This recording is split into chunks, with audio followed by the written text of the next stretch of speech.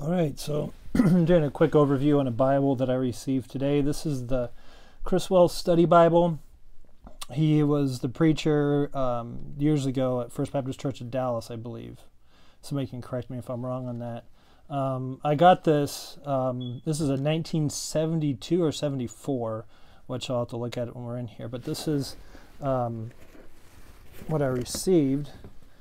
And it's in a burgundy padded cover, and then they have the stained page edges.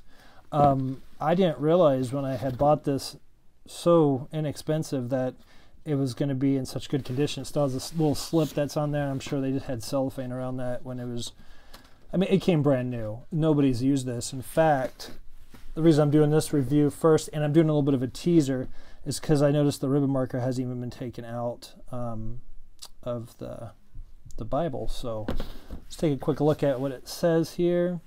It says the King James Version presentation page, Dr. Criswell's personal references and study notes, Old Testament chronology, prophecies fulfilled in the Messiah between the Testaments, home in the heart of Scripture, concordance, glossary, map index, Bible study maps in color, other features. So then there's your ribbon marker, burgundy pad cover, stained edges. The reason that I wanted to bring this up is just because I got it this way, and I got some other Bibles that are from like the 70s and stuff that are actually 60s that were never used, and I'm going to be kind of helping people in later videos how to find that kind of stuff and get stuff. And then I'm going to be teasing you about this Bible here before I get into the review. This, you see that one still in cellophane, right? No ISBN numbers, you don't get none of that. Oh, by the way, you'll get it later, but this is genuine leather. And this is Holman's Heritage Bible, which is a lot like the Concord, Cambridge Concord, but a lot smaller, but the print is almost the same. I'm thinking it might actually be the same size print. And the red letter, it's nice. It's really, really nice. And it's just amazing. These are out of print, but you can still get them brand new, which will be on future videos. Because somebody asked me about that. I was going to review that today, and it's like, you know, I want to put out a video kind of like a teaser towards this Bible so more people can get there, because I have a feeling once I announce it, they're going to sell completely out, and nobody's going to get a chance to get it. So I'm going to do that video probably a couple reviews from now, so it has time where people maybe see this video, and everybody kind of gets a chance to get one of those Bibles. And I have another one, literally I have another Bible that people have probably been looking for that are out of print that you can still get from in cellophane, in the box and everything. In fact, this went out of print I think in 1998. That's the only date I could find on there, was from the, I think it was the back, but that'll be in that review. So the Criswell Study Bible, the reason why I'm also doing this one is because this is what started, if you have the full color King James Study Bible from Nelson, or if you have the King James Study Bible from Nelson, the older one, or the there's like a second edition, it all started because of this. It was first the Criswell Study Bible, and then the Nelson, or yeah, Liberty University took that and came up with what's called the King James Study Bible. They used a lot of the, so this is like the first study Bible that led into what you would have now. But Liberty University ended up taking the notes and, you know, changing some things and adding some things and added on to this Bible. But let's take a look at it. So I haven't really got to see it much either. Wow, that's some, I've been looking at these older Bibles, and it's just amazing. Like the paste downs, the material they use is just amazing. I don't know, it's something I guess you'd have to feel, but I could swear that's like some kind of leather.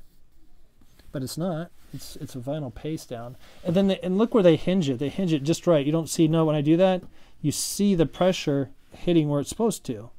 Right here in these two pages. Those are the ones that are stuck together. I'm telling you, some paste downs are just as durable as an Edgeline Bible. And then you can kind of see, they didn't do the best job when it comes to the staining, but it looks nice when it's closed. It's better than not. It's better than not having anything, because what will happen, and I'm going to add more to it probably myself just to make it look better. But what will happen with a Bible that just has a white edge, the dirt and oils from your fingers, wherever you flipped your pages the most, will end up showing on the side. So it's good to have something there to kind keep from seeing that when you use it a lot. You can see it was brand new, not presented to anybody. The Criswell Study Bible, authorized King James. And let's see, let's look at the copyright on this thing. Well, this is Thomas Nelson. Now, the paper feels like the French milled paper, but I don't think they started doing that until the 80s and 90s, if I remember right. And this is not as opaque, but it's very opaque paper. But the paper is just amazing. I wish they had Bibles with paper like this. And of course, the camera and the lighting I'm using is showing more ghosting than what there really is. Copyright. Okay, 1979. I'm sorry. So this would be, yeah, 1979. It was the first printing of 1979, if I'm looking at that correctly. So this is a first print. This is a first print, brand new Criswell Study Bible. That's crazy to think about, a first print. And I got this just for a few bucks. And it's the first print of the Criswell Study Bible, brand new. That is just amazing. So here's the forward. Let me kind of bring this up. I'm going to have a much better setup. I'm using a lapel mic. I finally got that set up. And I got the lighting not set up like it should be. I don't have my setup, so I'm still using my hand going in and out. I'm going to have it where my hands are going to be free, so it's easier for me to do reviews. Hopefully that'll be done tomorrow. I'm just trying to clean now that I'm starting to get some of my sanity back, and after some stuff that's been going on for the last 5 months, I think it's been 6 months maybe. So you see, this was Paige Patterson, President, Criswell Center for Biblical Studies. I'm not sure. Criswell. Well, you could read that. Yeah, he was the pastor at First Baptist Church of Dallas. I used to listen to him. I still do on YouTube. But man, some of the best sermons I ever heard was from W.A. Criswell. I have a bunch downloaded, and now that I use YouTube Red, I just download them to my phone and watch the videos or whatever. So, man, he's a good preacher. We need to get back to that kind of preaching. We really do. There's people that are our theology is getting better. I think people are really nailing down eschatology a lot better nowadays, and they're getting their theology right because there's so much information. There's so much you can filter out now. But, man, the preaching is kind of dulled down. I still like that old-fashioned preaching. I really do. All right, so you got books of the Old and New Testaments. Then you got spelling changes. Okay, so this is I remember seeing this in the King James Study Bible, one of the editions. I know it was after when Liberty University got a hold of it, and I thought it was them that did it. But all this does. Now, this might affect some King James onlyists out there. I'll get into what I'm doing later, but yeah, I'm a KJV best guy right now. So, and I was able to study all those things, like get more deep into textual criticism, and I returned to the King James. I don't take the same position I used to, though. But what it will do is take afterwards to afterward, alway to always. So pretty much what it's doing is taking the English to American English. Like music, it doesn't have the K. Now, some people get upset about this one, but I think this is, let me see, where's it at? Like Savior, instead of 7 letters, it would be 6. And then they get a numerology, and they get all these kind of thoughts that, oh, it's not a real King James Bible because it has a 6-letter Savior, and the number 6 is rebellion. Oh, come on. Well, it's the number of man. Isn't God also a man? And Jesus was man and God, fully man, fully God. I don't get into, like, conspiracy theories and stuff that you just cannot prove from the Bible. I just don't do that. You do have the Scarlet Thread of Redemption by W.A. Criswell, which that's actually found in a lot of Bibles. I don't know if it says it was by. It says W.A. Criswell. So maybe he's the one, but I think that's in the Open Bible, which I'm going to be reviewing, the New Open Bible. Not too impressed, but it's kind of grown on me in time. So the Bible, a book of destiny, so the value of the Bible, the theme of the Bible, some good stuff. Man, this paper is amazing, guys. I might not use this that much just because it's the first printing of the Criswell Study Bible in perfect condition. But that'd be kind of, I don't know. I'll see what I do with it. I don't want to be I'm not a Bible hoarder. I just get lots of Bibles to review, and then I'll buy ones to review, then I give a lot away. But if you've seen videos in the past, there's times I've given, I don't know, over hundreds of pounds of, premium Bibles, because I don't need them all. I know I'm going to be getting rid of a lot of ESVs and some of the newer translations. But there's a couple I still like reading the ESV and the NASB, but I think the King James is best. That's just how I think now. And I've had some comments. Let's see. Let me get back to the Bible. Sorry about that. But I will say I've had some comments. People are like, you're all over the place. Well, you get time to think, and I had to do a reset button. It was 2 years ago, and then you realize there's a lot more to this than what I thought, and there's a lot more to it than what King James only is. Think. So you got outlines, introductions, and then you have outline. Then you have Genesis chapter 1, the creation.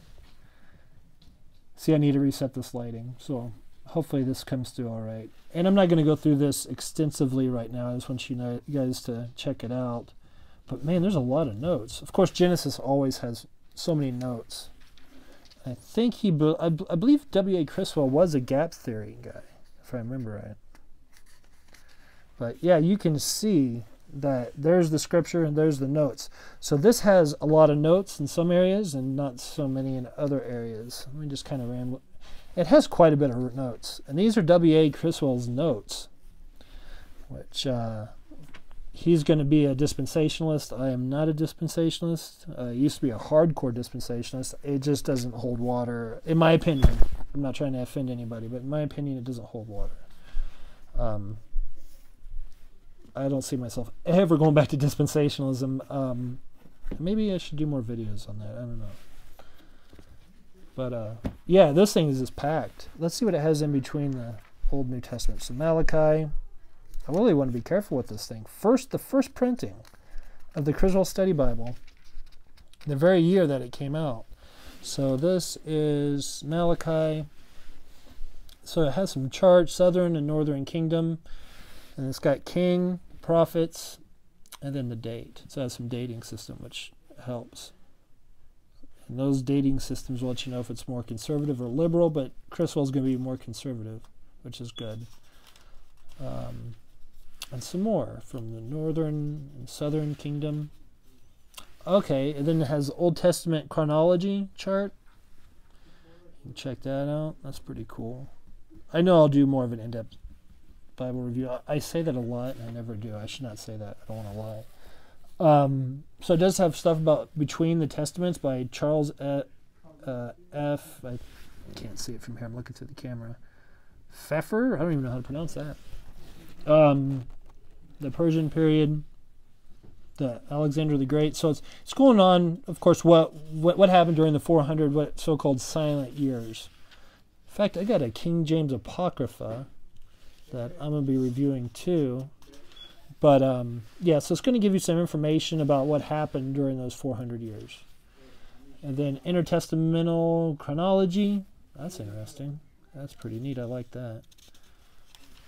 This thing is packed. I didn't think it would be. I thought since the King James Study Bible and then the full color King James Study Bible kind of started with this one would have a lot less information. It has a lot of information, which is really good. And the paper feels like it's cotton. It feels like linen. It's really nice. And the opacity and the boldness of the text is great.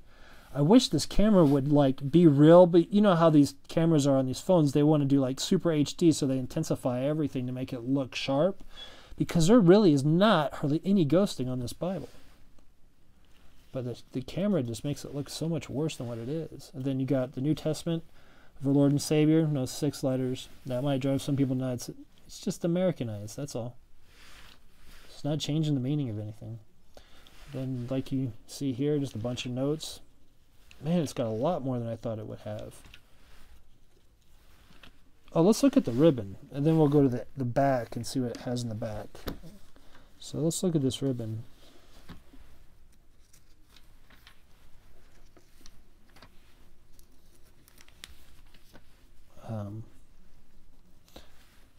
Well, if I can... All right, let's see. Wow, 78, I think, and it's still like it's brand new. That's amazing. It's nice. has a nice feel to it. It's nice and thick, but it's, of course, it's narrow, but it's thick. Feels like a Beresford ribbon. It really does. It has that feeling. It doesn't look far off from one, but I know it's not Beresford. That's not bad at all. I'm going to leave that in there. That is just amazing, guys. All right, let's go to the back, and then we'll finish this up. I always go too long on these. I'm already 15 minutes in, and I start... Now, this is the middle. I just opened to this. Revelation, there's actually a chart in Revelation. Now, this is going to be your normal pre-trib dispensational viewpoints, all that stuff. So, I don't know if I'd get anything out of this one personally, but if you're a dispensationalist, you probably could get something out of here. Let's see. Now I'm going to get all kinds of questions. Well, what do you believe now? Okay, so you do have some helps in the back. Prophecies of the Messiah fulfilled in Jesus Christ. I think there's a lot more than what these things say, because you're, like I said, you're taking a dispensational viewpoint. Let's see what else is next here. The Home and the Heart of Scripture, from Dorothy Kelly Patterson. The Great Archaeological Discoveries. I always like this stuff. And, of course, you know, there's so much more now than since the 70s. We found so much more stuff. But this is a good place to start.